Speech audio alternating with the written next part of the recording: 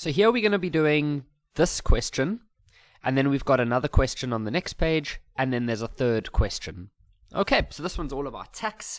To be honest, I love these questions. Okay, so Miss Nande is a 53-year-old, and okay, so that's important. We'll definitely need to remember that this person is 53 years old. The reason is that when we look at our tax rebates, age is very important, and earns a gross income of that amount per month during the tax year. A non-taxable monthly deduction of 7.5% was made from her salary and paid into her pension fund. Table 4 below shows the tax table for that year. Table 5 shows the rebates. Okay, so explain the term gross income in this context. So remember, gross income is how much somebody earns before any deductions, okay? So, for example, if you have a normal job one day, right? You're working for someone, you're getting paid a salary. Let's say you get paid 20,000 Rand, okay? That is what they pay you.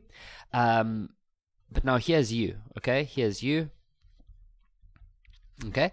Now, before that 20,000 reaches you, sometimes certain money gets taken away. For example, maybe 1,000 Rand goes for a pension, and yeah. So then how much money do you actually get? That's 19,000 Rand. So this one is called your gross income up here, and then this one is usually called like your net income. So your net income is after all of your deductions have been taken away, such as your pension fund, for example. Okay, so gross income is all of your income before deductions. So because they say in this context, we will refer to Miss Nande. So we'll say that it is Miss Nande income before deductions. Okay, so it's her income before deductions.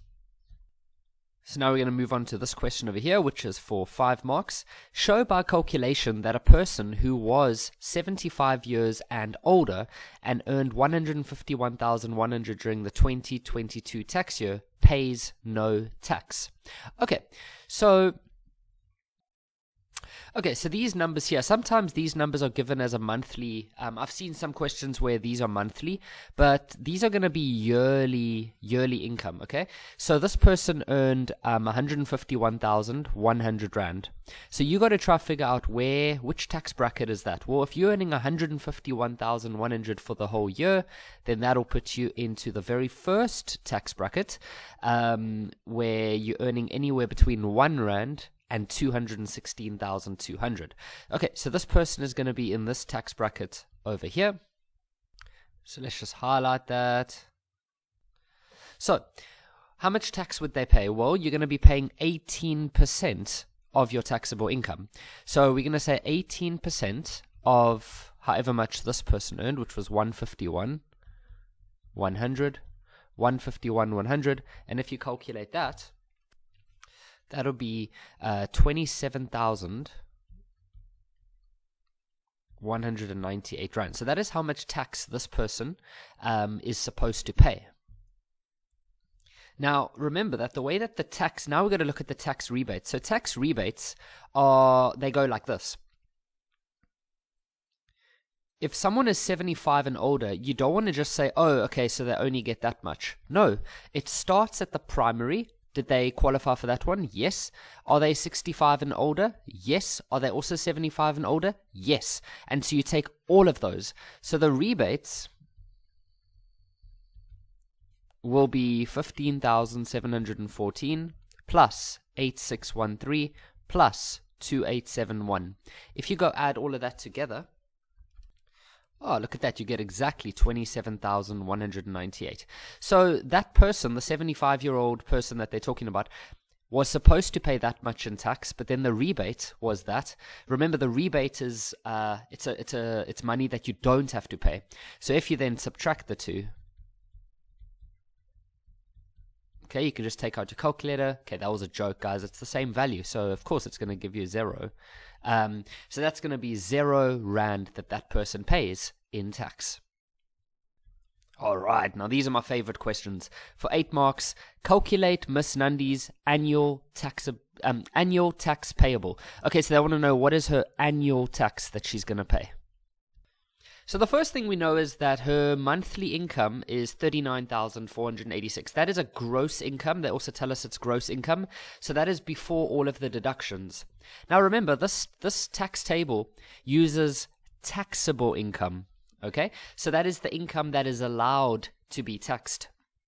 So they told us here that a non-taxable deduction, so this deduction is not allowed to be taxed. So we need to, before we can, we can't just use this number to try use the table, because we first need to take away the 7.5% non-taxable deduction. So the 7.5% is not allowed to be taxed.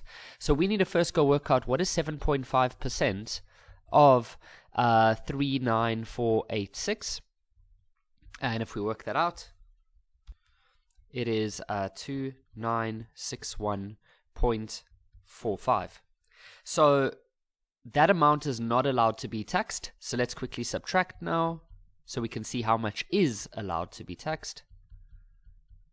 And if you subtract those two values, you end up with 36,524 rand and 55 cents. That is a monthly figure. Just remember that, because this year is a monthly figure, and this is allowed to be taxed. But now these tax tables, these values here are based on a per year. So we need to convert that now into a per year. So we just multiply that by 12 because there's 12 months in a year. And that'll give 438,294.60. Okay, so that is this person's taxable income per year. That is the amount that is allowed to be taxed. So now you got to take this value and you got to try to see which tax bracket would that put the person into. And if you do that correctly, you should land up in tax bracket number 3, which is somewhere inside here. Okay, so when you are inside that tax bracket, you are definitely going to pay 70,532 rand. That is how much tax you would pay in the beginning, 70,532, just because you are in that tax bracket. Now, you need to see, there's also this part. It says that you will also pay 31% of all the income that is above this amount over here. So we need to see how much how much more money do we have than 37,800. So we can say 438,294.60 minus 337,800, and if you had to go work that out, okay, that's just over 100,000, so it's 104,904.60. So that is how much money this person has above 337,800. So that's going to be taxed at 31%. So we're going to tax that at 31%. 31% of 100,494.60, and of course with percentage you can say 31 over 100 of means times, and if you had to work this out, that's going to be 31153.33 if you round that to 2 decimal places.